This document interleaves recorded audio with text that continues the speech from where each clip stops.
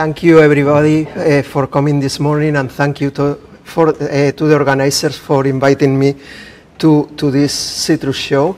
Today we'll be giving a short update on the project that we have in Immokalee on individual protective covers, or IPCs.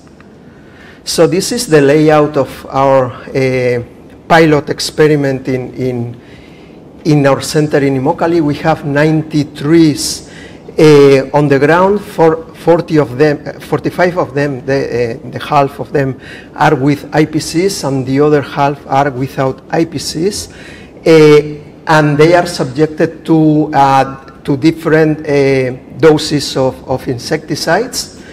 Dr. Jim Graham, in last Citrus Expo, he gave a very nice update of what we are doing, and he showed some of the horticultural data that we are collecting. I will not abound on that because the data that we are collecting now are really coincident with the data that he already showed. I'm going to talk more about the new project that we got funded by CRDF this year. This project has 4 main objectives. The first one is assessing tree health under the IPCs. The second one is assessing if there is some differences in the layout that we put in the ground. That means if we need to put a solid block all with covers, or we can do some patterning that will be equally or almost equally efficient and then will be more cost effective. The third one will be to monitor the transition between vegetative and reproductive stage in those trees under the covers. And the fourth one will be to compare this technology with some other technologies that we have already some experience, like caps and others. Good news is that after 1 year of our study in Immokalee, we see that there is all the plants that are grown for 1 year under the IPCs are negative for HLV. We didn't find any infected tree. For comparison, the ones that are without the IPCs, we are seeing that they are starting to show infection for HLV. You can see that, for example, if we don't treat with insecticides, we have 1/3 of the plants already infected if they are grown without the IPC. We didn't find any HLV positive plant if they are grown under IPC. Now we are interested in the blooming of these trees and fruiting of these trees under the covers. And this is a picture that one of our collaborators took and sent to me, and we can see this is early Valencia, 16 months old, and we can see that it has some really nice fruit bearing on those trees.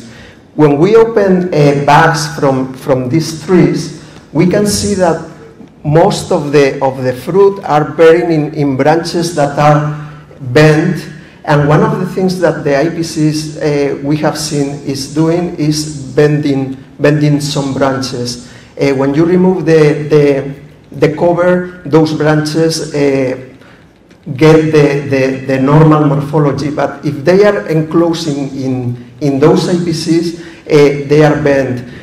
Apparently, what we have seen is that most of the fruit is bearing in those branches, so we are going to look into that because maybe that's a very nice effect that we can potentiate. As I told you, we are interested in this project in blooming and fruiting, and we are interested in new varieties for fresh. So we have selected 3 different varieties: US Early Pride, Sugar Bell, and Tango, attending to the different pollination requirements that seems that they have, and also to their ability to fruit set in absence of a pollinator.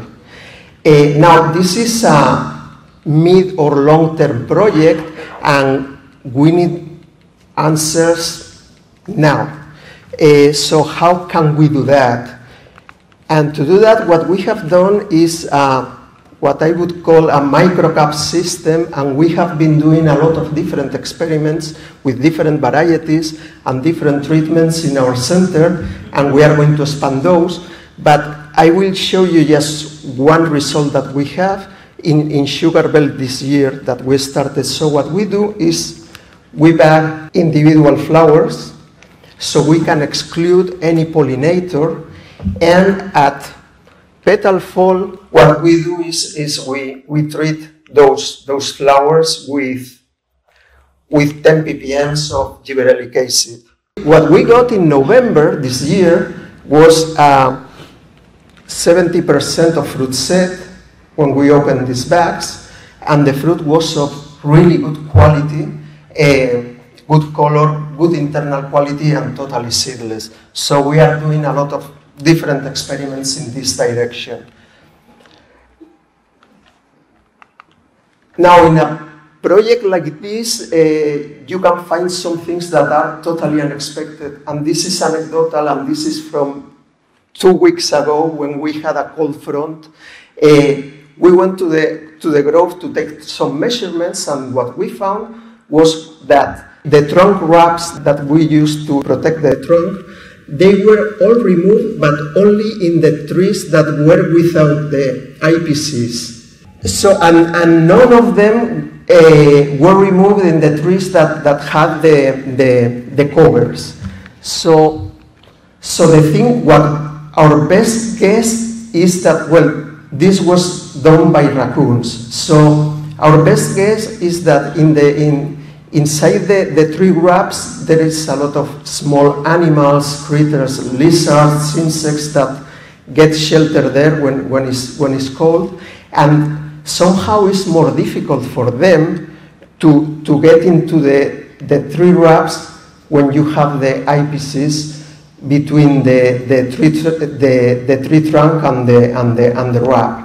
So the raccoons know this, and they only will remove the tree wraps without the IPCs, and that's important because that's labor consuming. We had to put all of them back after we saw this.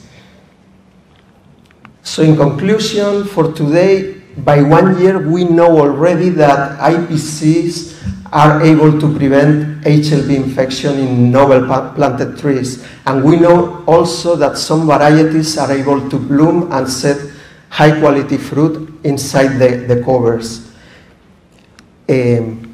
So these fruit are with no peel blemishes, good color, and totally seedless.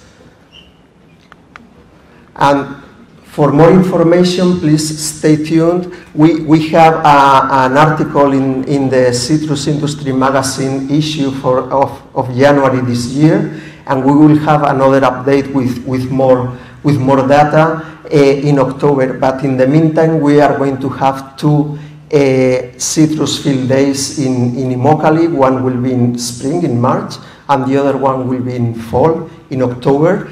And we will be showing, among other things, we will be showing this project on the field. And just to finish, thank you to the Citrus Research and Development Foundation for funding this project from this year on, and to Southern Citrus Nurseries and the Tree Defender Company for their help and collaboration and support. And that's all that I have for today. Thank you.